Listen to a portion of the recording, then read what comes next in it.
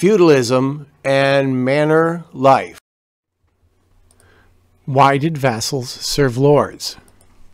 What was a knight? What was chivalry? In what ways did knights and lords each benefit from feudalism? What was a typical manor like? How did most serfs live under the manor system? Feudalism was where people above promised land to people below, and people below promised to fight for those above. Vassals were people that swore an oath in return for land. Everyone under the king was a vassal. A fief was a piece of land given for a promise of military service. Knights were warriors that fought on horseback. Serfs were the poor farmers on the bottom. A manor was a self-reliant medieval community. William the Conqueror invaded England in 1066. Eleanor of Aquitaine ruled southwest France as a vassal of the king. In the Middle Ages, the type of government was called the feudal system. Under this system, the king owned everything. The king owned the land, the lumber on the land, the firewood, the deer and the other game animals, the fish in the brooks, the towns, the buildings, the people, their tools, their clothes, everything. Obviously, the king couldn't manage it all by himself. The king would let other people use land in exchange for military support. I'm the king, I own everything. If you promise to support me with military, I'll give you some land. So the barons would say, I promise. The barons then would turn around and say, I'm a lord, and if you promise to fight for me, I'll give you some land. And to those underneath them, eventually knights, they would promise to support. At the bottom of the scale were the serfs. They worked the land. In return, they got protection when enemy soldiers came. The one giving the land was referred to as the lord, and the one receiving the land was called the vassal. Those in the middle would be both a lord and a vassal. Feudalism was the power structure and the theory behind it. The manor system was the self-sufficient community where the lords and the serfs lived together. They had only a limited amount of trade outside the manor. Most manors would have a mill, a fireplace, a workshop, and all the things you see right here.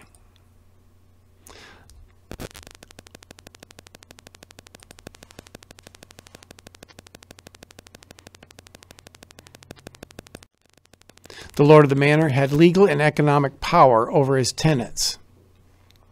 The serf typically could cut a certain amount of hay from the common field and could hook and crook firewood and take a limited amount of lumber. His holding included a house and a strip of land for a garden. A serf's family may have lived in a home such as these. Animals typically lived in the same house as the humans. So did the rats. A serf's life was filled with hard labor. They were plagued with vermin, lice, fleas, and worms. The stirrup was invented around 1000 AD. The stirrup allowed the rider to stand up, allowing impact warfare. Before the invention of the stirrup, the main weapon was the spear. It was raised over the head and thrown, or jabbed from a chest-high position. It was a stabbing weapon. After the stirrup, the spear was replaced with the lance. The lance was tucked under the arm. It was an impact weapon used to knock down. You'll enjoy these. Plate armor was not the norm. Mail with a helmet was much more common.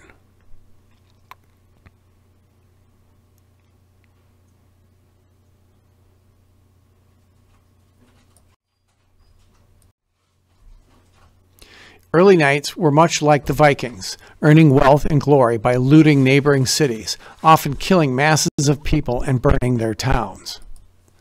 Innocents were killed, and a nation could be destroyed for booty as cities raided each other.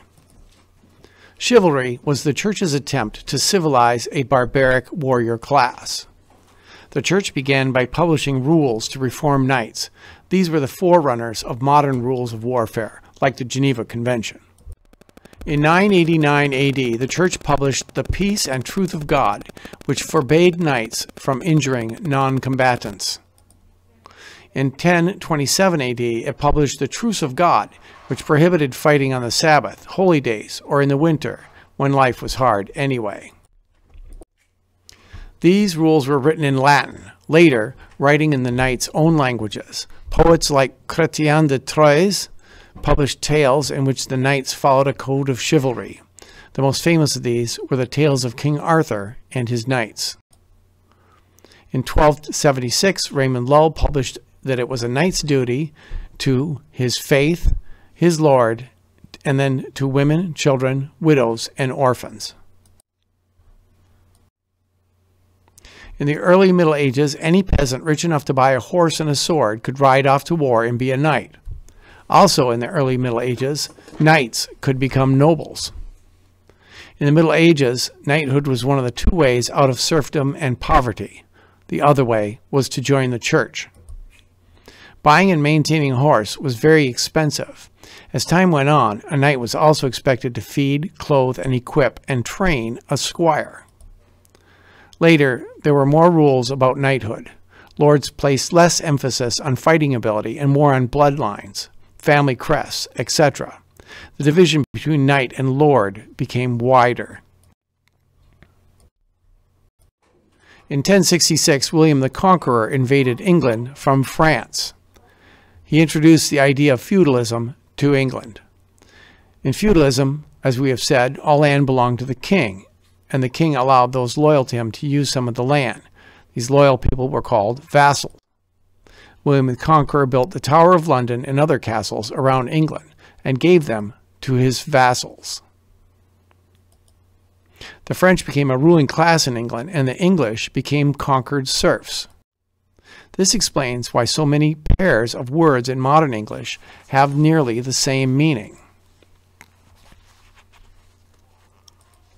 Cow and beef or cattle, calf and veal, swine, pork, sheep or lamb and mouton, deer, venison, hen or chicken, poultry, freedom, liberty, kingly, royal, dove, pigeon, cook, chef, ghost, phantom, blossom, flower, buy, purchase, weep, cry, lawyer, attorney, fall, autumn, forgive, pardon, wild, savage. Ellen of Aquitaine was one of the wealthiest and most powerful people in Western Europe during the High Middle Ages. When she was still a child, she became Duchess of Aquitaine, and later she married King Louis VII of France and became queen. Then she married Henry, son of William the Conqueror of England. When William died, her husband became King Henry II of England. She supported her son in a revolt against her husband, and her husband had her imprisoned. She was not released until their son became Richard I 16 years later.